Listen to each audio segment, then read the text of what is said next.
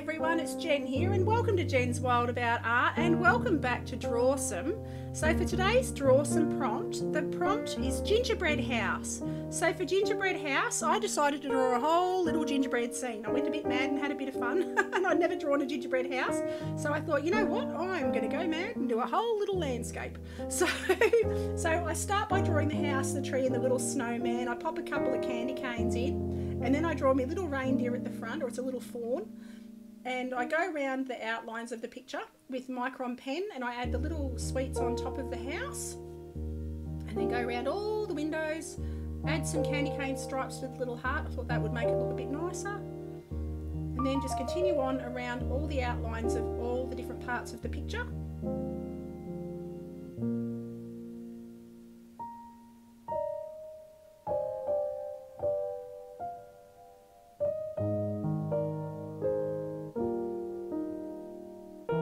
I decided something needed to happen up in the top of the page, so I decided to draw Santa's sleigh being pulled by reindeer as well. So yeah, so we're having some little gingerbread reindeers and a little gingerbread sleigh with Santa in it. So I leave the white, you can see I've drawn lines in and around the reindeer, but I'm going to leave that as the white of the icing on the gingerbread. And I start to draw patterns onto the sleigh, which I'll leave white as well, and that will stand out really well when I get towards the end of the picture. When I add the background and I add all the other colours on. So I just finish off drawing in the guidelines first.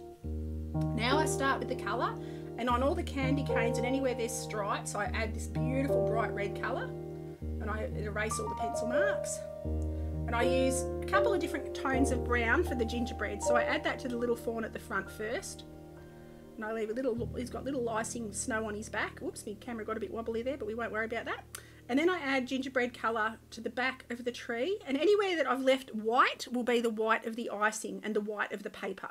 So it's much easier to leave the paper as your brightest white than it is to use any white pen. If you leave your paper, you don't have to worry about it looking dull at the end. It'll look really, really bright and lovely. So now I use a brown onto the gingerbread house and I start to go around all of the outlines and all of the walls.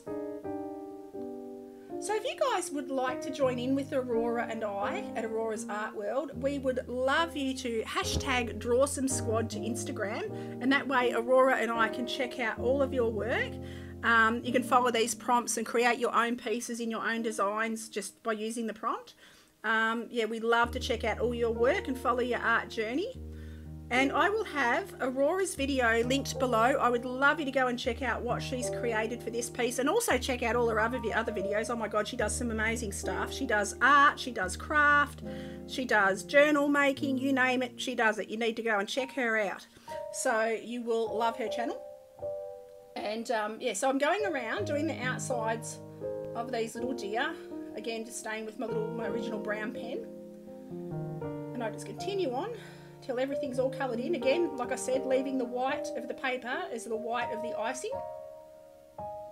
And I finish off Santa and his little sleigh. And I decide I need to add some shadows, so I get a darker reddy brown, it's like a winey colour, and I take that around all the shadow areas, around the gingerbread house, around the windows, underneath the little deer at the bottom, anywhere that I want sort of contrast. And this would be a good idea for a Christmas card or something like that for someone you love. You can do something like this and give it away for Christmas. It's a lovely little gift to have. So now I decide to add a sky blue to the background. So I just get the lightest, brightest blue I can find. And I just try and do up and down motion with all the lines. Keep the lines going one direction. It just looks a bit neater that way. And follow that around all the deer and all the details.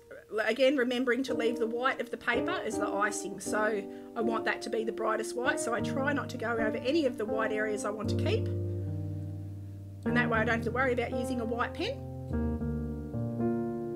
And I continue on until I've got all the way around all of Santa and everywhere else.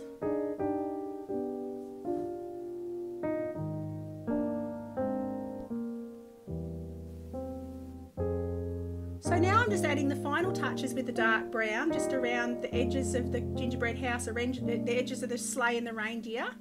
And we are just about done. Anyway, thank you so much for watching, everyone. I hope you enjoyed this video. Again, Aurora's links will all be linked below. Please go check her channel out. And I will see you all for the next video. Have an awesome day, and I'll see you then. Okie doke. Bye.